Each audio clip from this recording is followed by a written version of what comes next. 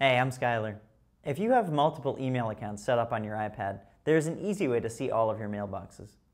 Press your home button and slide to unlock. Tap Mail. Right now I'm looking at my main inbox, which is my iCloud inbox. If I go back one, I see all the folders that are in there, and then I see this triangle at the top, or rectangle with an arrow that says Mailboxes. If I tap that, look at accounts underneath. If you have multiple email accounts set up here, you see them all listed.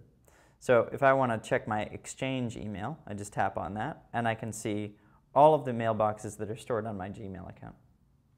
And then I can go back to Mailboxes, and if I want to, all inboxes, my iCloud inbox, or my Exchange inbox.